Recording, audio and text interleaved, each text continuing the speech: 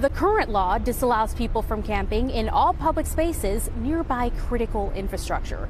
But if this new amendment passes, it could potentially ban people from camping on all public property. Camisa Bell has been living in downtown Sacramento for a week after being moved by law enforcement officials 4 times over the past year. Oh man, the transition is something else. You lose a lot of stuff. Bell says it's been hard to find resources with all the moving around, and she's concerned about what might happen to her if the Sacramento Board of Supervisors moves forward with this proposal. So now what do we do? When is enough pain for this community enough? When are we going to focus on the real solutions? Nikki Jones is the director at Sacramento Regional Coalition to End Homelessness and says this amendment would be very hurtful for the unhoused.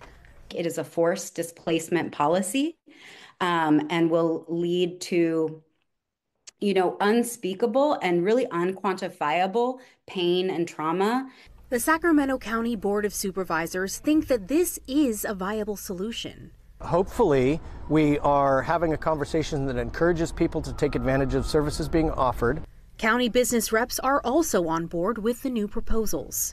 We applaud the streamlined approach of this ordinance to create consistency throughout the county and bring into alignment with recent state and federal direction. And while Sheriff Mike Ziegler doesn't think the proposal will change their operations much, he notes that their current budget will be impacted by new recruits.